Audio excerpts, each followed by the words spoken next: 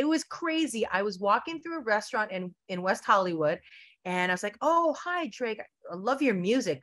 Really great."